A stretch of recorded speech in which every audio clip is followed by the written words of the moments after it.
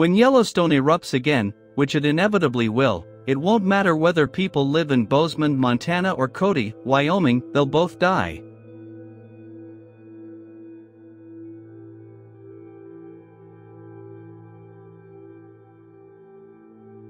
New seismology research has finally pinpointed the exact location on the ground where the eruption will occur.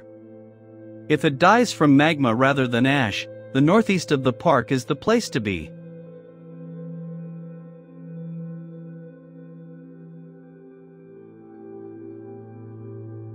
A team from the United States Geological Survey, USGS, which published its report last week in Nature Geoscience, also measured the percentage of rock in Yellowstone's magma reservoir that was actually melted.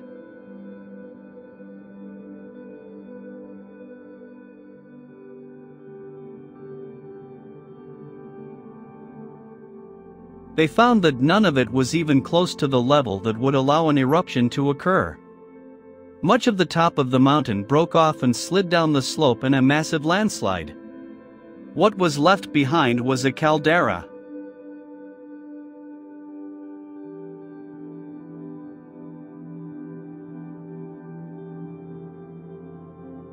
Instead, a large pool of magma sits just beneath a shallow layer of surface rock.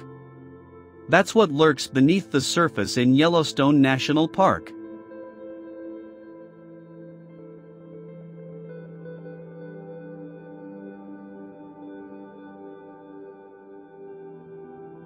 But unlike Mount St. Helens, the Yellowstone caldera doesn't have just one magma reservoir beneath it. It has four. The Yellowstone caldera has a long history. The caldera has erupted at least 3 times before.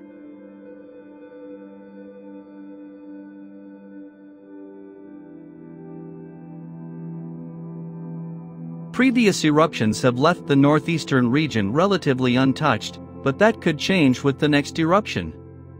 To find the magma, the USGS team used a network of stations that measure the conductivity of material deep underground.